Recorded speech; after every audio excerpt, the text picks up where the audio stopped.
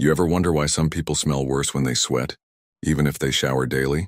It's not always poor hygiene. The truth is, your sweat isn't what smells, it's actually odorless.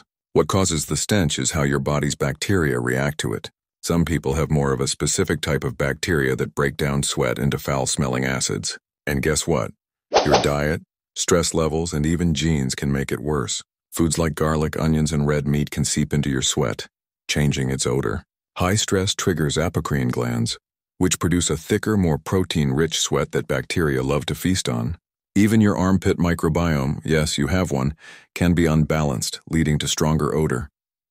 And here's a surprising fact. People of different ethnic backgrounds have different types of sweat glands. Some produce almost no body odor at all, while others are more prone to it. Deodorants mask the smell. But if you're serious, switch to an antibacterial soap, wear breathable fabrics, and watch what you eat. Your body's scent is trying to tell you something. Listen closely.